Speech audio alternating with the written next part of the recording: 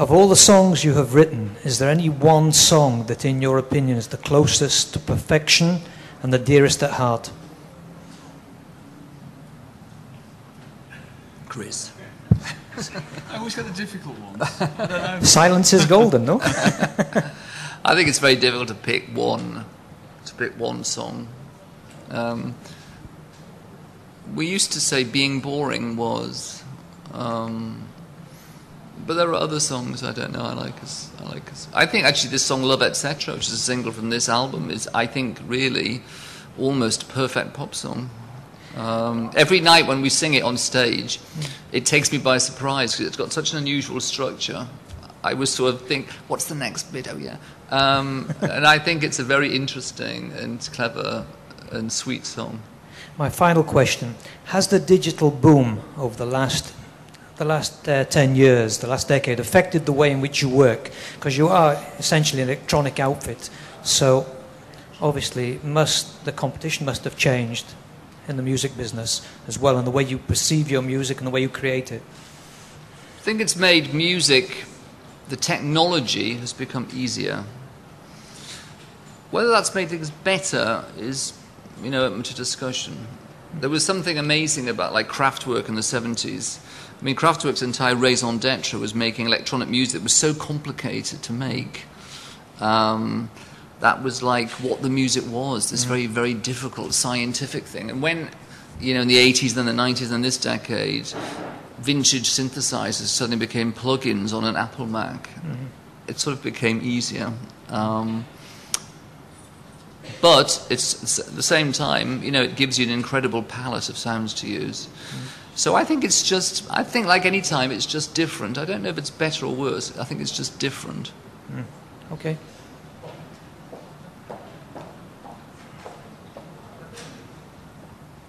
Hi, Owen 103 FM, and Hello. you're leader of your Israeli fan club. Oh, hello. You work with many famous artists: Elton John, Madonna, Kylie, Dusty, Liza. Forgot something? Somebody? David Bowie. How was it to work with them, and who's the next? If something on your mind, if any. Well, I mean, they're all very different, and they're different experiences. Some of them we actually we just remixed. Like Madonna was a remix. We didn't have any discussion with her about it. We just did it. Dusty Springfield was amazing because she was such a heroine of ours, from when we were children, really. And it's an amazing learning experience. I think what links them all is that we like people with star quality, who have a much greater star quality than we have. And there's something about star quality and also a sense of drama in the vocals that kind of fascinates us, because again, it's not what my voice is like. So it's always quite good to take a Pet Shop Boys track and have someone else sing it, because it makes the song completely different. And conversely, when we do remixes for people like the Killers, to make the backing track a bit more like us, but with their song, again, it's an interesting thing to do. You learn from the song, and also you give the song much more electronic context, and also again we like to work with stars like Brandon Flowers. I think has amazing star quality. What is your dream for your next contribution? We haven't got any along the way at the moment, but the next thing we're doing outside pop music is writing a ballet for Sadler's Wells Theatre in London, and it's going to tour in Britain and possibly in Europe, and it's based on a story by Hans Christian Andersen. And it's a very, very big project. And it won't be till February 2011. Thanks.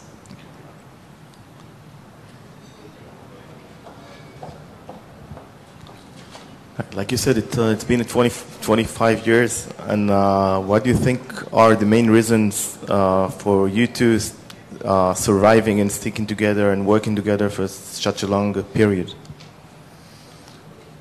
I think because it's something that enthralls us, writing songs, making records, and also making shows. I mean, in the last, 10 years or so, we've really got into making a show as well. So that's why, really, we enjoy it. Israel has beautiful historical sites, But we also have in Tel Aviv a really great gay scene. Are you planning maybe to go to some parties and enjoy? I don't really go to many clubs anymore. Why not? Well, we've got a show to do. Maybe after the show, I don't know. I don't know what time the flight is, though, next day. I can show you around if you want. Oh, can you? Okay, thank you.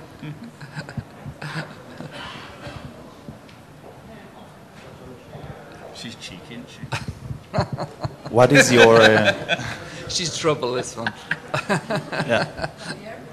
What is your favorite Pet Shop Boys decade? When did you like it the most? What's your answer? Favourite decade? Yeah. That'll be the next one. Yeah, you are creating excellent music for 3 decades. When did you enjoy it the most? I enjoyed this one. I enjoyed the 90s the least. I still enjoyed it, but I enjoyed the 80s and this one. Thanks. You're scheduled for tomorrow, Kochav Nolad, Israeli Idol. Do you know the show? What do you think in general about reality shows? Or are you going to sing over there? I don't quite know what we're doing on it. Are we doing Love, Etc.? We're doing Love, Etc. I don't know. Reality shows are TV. I think they're more about TV entertainment than they are about music. And they invited us to go on, so why not? I don't think they're of great musical significance. I don't think we'd pass the auditions. Okay, thank you very much. That was the last question. Thank you. Imagine us at an audition. The last question. The last question, sorry. Oh, got one more. No, that was the last question. Thank you very much. See you on Wednesday. Wednesday? Tuesday.